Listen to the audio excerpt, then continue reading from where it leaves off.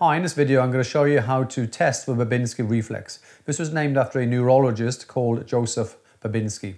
Now this is positive in babies, so be a little bit careful, between the ages of 12 and 24 months. Why? Because the corticospinal tracts are not quite myelinated yet during that age between the brain and the spinal cord. So you tend to have a response of a Babinski. Now when we do this, it's very simple in some ways. I tend to use something that's blunt and not too sharp. A lot of therapists will use the end of a patella hammer, but I just believe that's a bit too sharp to use that. Sometimes to use the end of a pencil or pen, you can do the same technique here. I'm going to use something like this, like the end of a spoon. If I just show you this, I tend to start from the inside and I tend to go to the outside to the inside. A lot of people are ticklish, so be careful. If I do that and you notice that the toes were naturally curling down, that would be a normal response for the Babinski.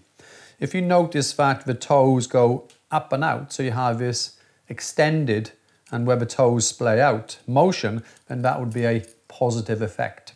So let me just show you that one. Okay, so I'm going to go from the inside to the outside. I'll do it again.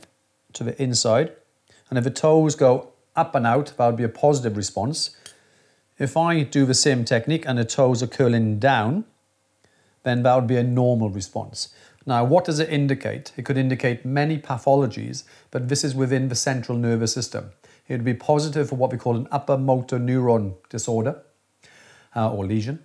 And so, for instance, I saw a patient where he had an issue with his left leg, as in it was very weak, and I do the Babinski on his foot and it was positive. And then when we scanned him, he had a neurofibroma between the levels of T9, 10 and 11. So if you have a problem within the central nervous system, i.e. the brain or the spinal cord, then you might notice it is positive on the Babinski and it does need further investigation. So let me just recap again. So you go from the inside to the outside to the inside, and if it curls down, it's normal.